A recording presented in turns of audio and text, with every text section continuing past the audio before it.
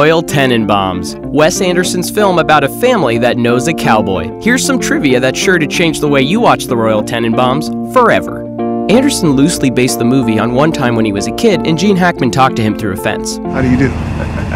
Not too well. I'm dying. Ben Stiller was cast to play Chaz Tenenbaum solely because Chaz is known for having a BB pellet stuck in his hand, and coincidentally, Stiller was born with an incredibly small third testicle in between his knuckles.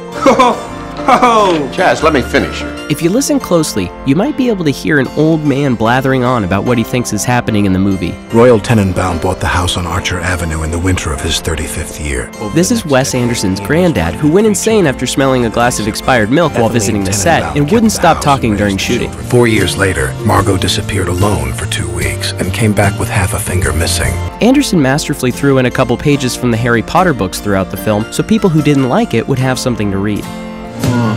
Didn't seem believable to me. The deep hues of black and white in this scene really show off the precise color palettes Anderson is known for in his films. Can't somebody be a shit their whole life and try to repair the damage? Roger Ebert liked the movie so much, his entire review was just the words, "movie has nice," which is probably a good thing.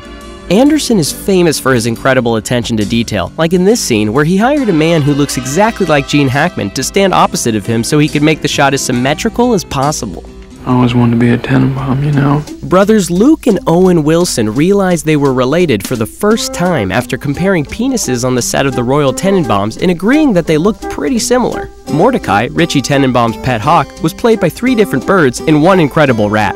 Jiminy crickets, that damn bird must have radar in its brain.